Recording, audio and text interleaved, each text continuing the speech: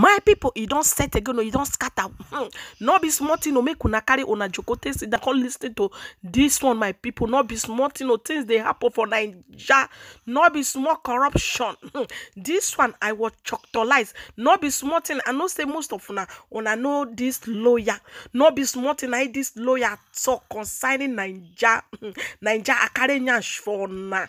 Wetin con dey happen? Money con dey miss anyhow. They know they recover and nothing. The government just they utilize money like never before. Make una listen to this lawyer. Wetin this lawyer they talk. Make una regard. And Nigeria is the only country that comes out where the government will say, we are losing $700 million every day because of oil theft.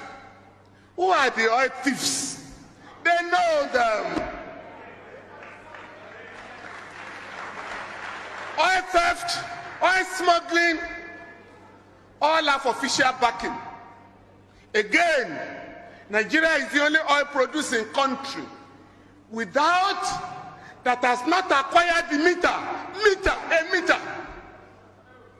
to know how much oil you produce daily. Nigeria is the only oil producing country that has refused to acquire that meter. Furthermore, there is an organization called Lloyd. That body, and Nigeria subscribe to that body. NNPC subscribes to that body.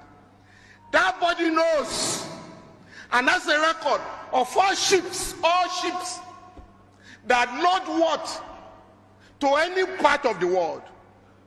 Nigeria has access to that body. Yet we are told we don't know who is stealing our oil and where the oil is being taken to. Now we did a study, January 2011 to December 2014. We discovered, and we made the information available to the government. Nothing has happened. One port, Philadelphia port in America. The oil that left Nigeria,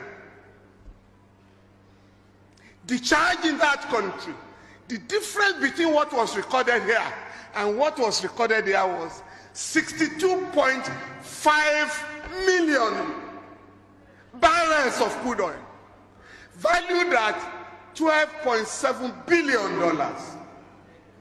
One pot. So if you take 20 pots in America, 20 in China, United Kingdom, France, you know what we are talking about. So the government knows, and if they want information, we can make it available to the government. If they are actually looking for those who are stealing our oil and those who are smuggling our oil.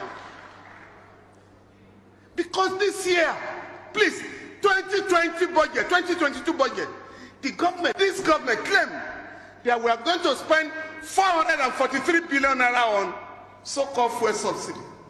By June, President Buhari told the National Assembly a supplementary budget that increased the 443 to 4 trillion naira.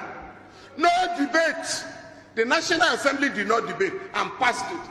Now the Minister of Finance is saying, Mrs. Ahmed Zainab, that before the end of this year, that figure of 4 trillion will go to 6.5 trillion naira.